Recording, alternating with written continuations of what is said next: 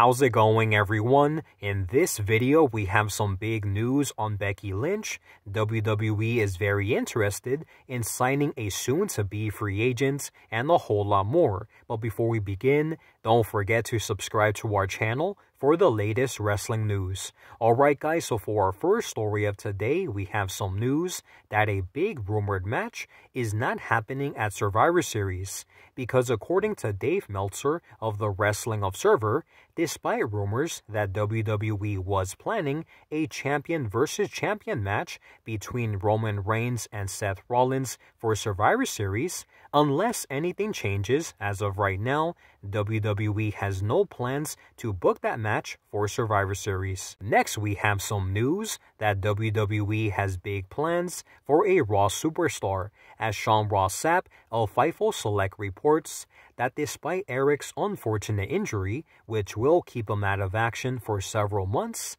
Ivar of the Viking Raiders has really impressed WWE officials with his recent performances as a single star in matches against Xavier Woods and Kofi Kingston. So much so that WWE will reportedly continue to push him as a singles competitor on the Red Brand. Next, we have some big news that WWE is very interested in signing a soon-to-be free agent.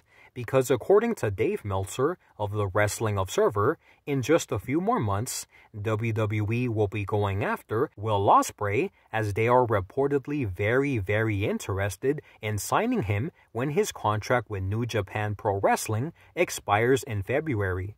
So do you guys think Will Ospreay will end up signing with WWE when his contract expires? Let me know in the comment section down below. Next, we have some very sad news for Becky Lynch, because according to a new report from Cassidy Haynes of Bodyslam.net, for the past couple of weeks, Becky Lynch has actually been wrestling with some sort of injury heading into her match against Lyra Valkyria on NXT this week.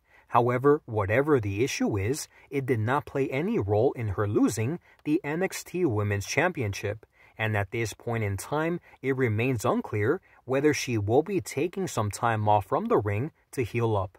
So with that being said, guys, that is all of the news that we have for today. Thank you guys so much for watching, and I'll see you on the next one.